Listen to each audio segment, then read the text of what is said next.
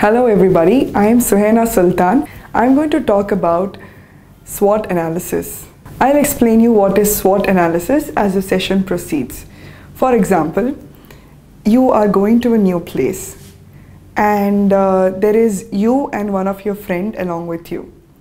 There, if I tell you to go and explore the city, it will be very difficult for you if I don't tell you the details very clearly or if I don't give it to you in writing. At the same time, if for you and your friend, I'm giving you a plan, I'm giving you a sheet of paper as to what to do in the morning, in the afternoon, where to go, where to eat, where to stay, everything written in a very detailed format on a sheet of paper, that becomes easier for you, right?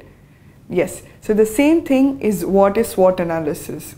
Basically, it is an overall evaluation of your life on a sheet of paper, as simple as that. So what does SWOT analysis mean? What is exactly SWOT? So S stands for strengths, W stands for weakness, O stands for opportunities, and T stands for threat. Well, strength is anything that puts you at an advantage over others.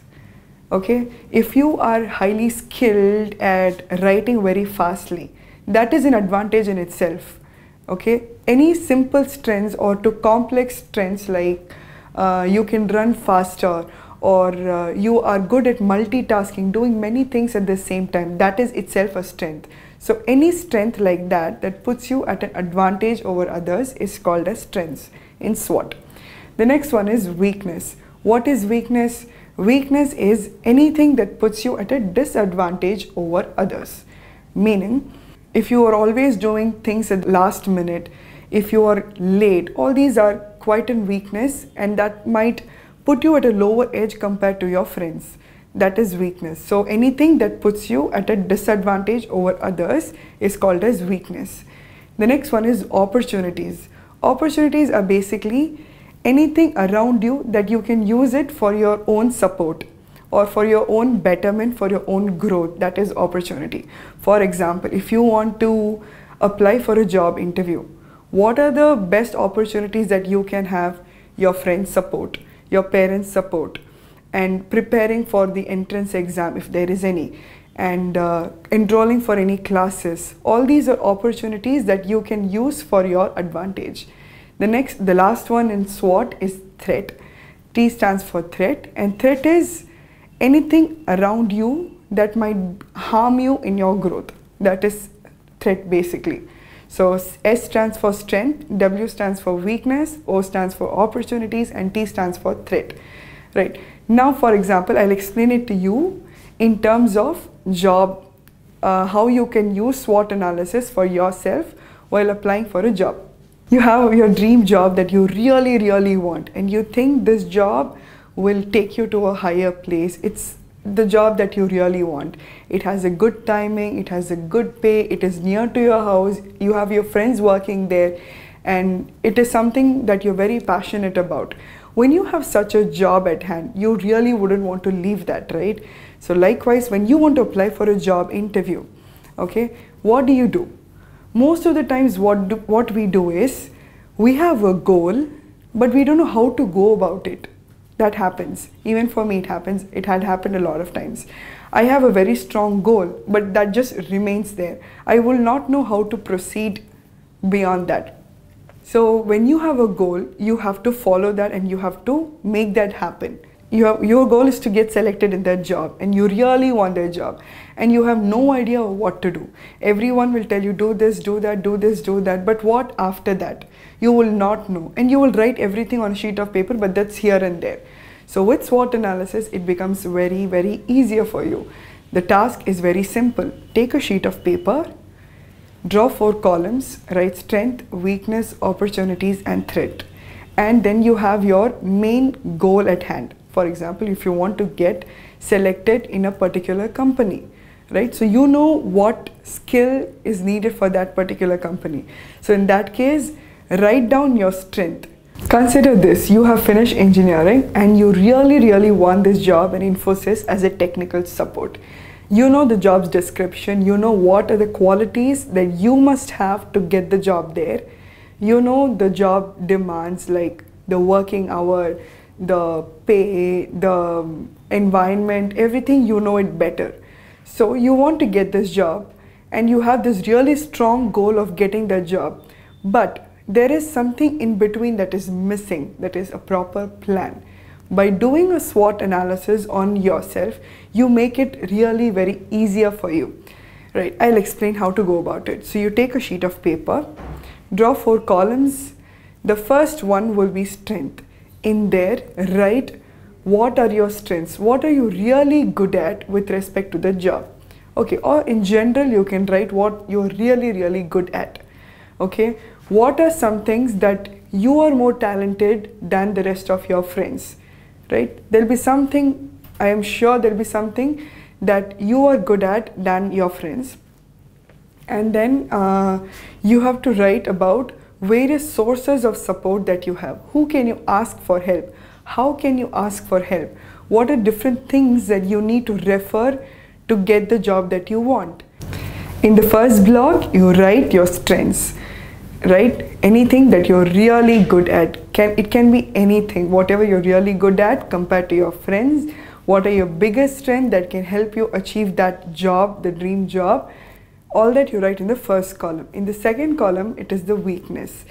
Weakness, as I had explained before, that is anything that puts you at a disadvantage over your friends or over other people who are applying for the same job. It could be laziness, it could be procrastination, that is doing things in the last minute and not being on time, and having poor scores, having poor grades, or not having the necessary computer skills, and having your house at a very far place than job location. Anything, any small things that can interfere with your chances of getting a job, it has to be in the second block, that is the weakness. Or if you have any financial constraints like not having enough financial support, not having parental support, or any difficulty with respect to the job, has to be in the second block. In the third block, opportunities, you have to cover how to overcome things from the second block, right? Where you can ask for help. If you have to apply for a loan to study a course and then get the job, how to go about it? Who you have to ask for help, and any financial support, that how you can get. If you have to do a part-time job, what are the part-time jobs available in your area that can fund you financially, right? All that has to be in this third block. And in the last block, it is threat. Anything that can affect the first block and the third block, strengths and opportunity, has to be in the fourth block, that is threat. What you have to write, what changes you need to do so that you can achieve your goal, and anything that interferes with your goal and with your dream job and you, has to be in the last block. So when you write all this, what happens? When you write all this, trust me, it becomes very easier for you. You have everything on a sheet of paper and you have your goal, and there's nothing that can stop you in between. You know what you're really good at, and that's the best part of SWOT analysis, because you will be working from your strengths. Okay, you know what you're really good at, you know your weakness, and that is it. That is like half the job done. A lot of us do not know what their strengths are, what their weaknesses are.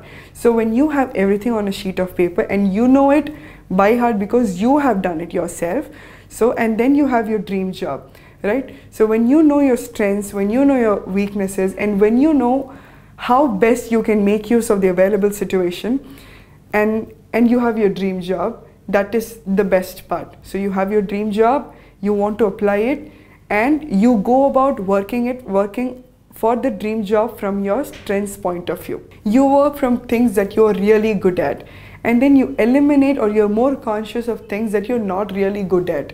If you're not punctual, you make sure that next time for the job interview or for the preparation, you are on time and you allocate particular duration for preparation. Everything is clearly planned out with SWOT analysis. So when you do SWOT analysis, it is basically like spoon feeding. You have everything written on a sheet of paper to take you to your dream job. Trust me, SWOT analysis is a very helpful assignment that you can do it on yourself to get something that you really want. It need not necessarily be for a job interview. It can also be to take up a project. Can you take up this project that your company has given you based on your strength, based on your opportunities that you have? So even for that, or even for applying for a new college or for a new course, anything that life can challenge you, you can do a SWOT analysis and better clarity and a more precise, more clear idea as to what you want and how best you can do it. So when you do a SWOT analysis, so you have your strengths, you have your weakness, you have your opportunities, and you have various threats listed on a sheet of paper, and you have your ideal goal with you, and there's nothing that can stop you. It becomes very, very easier for you than aimlessly just roaming around knowing what to do, what not to do, and asking for a lot of help and not doing anything at the end. Instead, if you do a SWOT analysis, it's there on a sheet of paper and you're more clear and you know what exactly to do. So consider doing one SWOT analysis for yourself for the next job or for the next assignment that is given to you. And you will know the difference before and after a SWOT analysis. Thank you.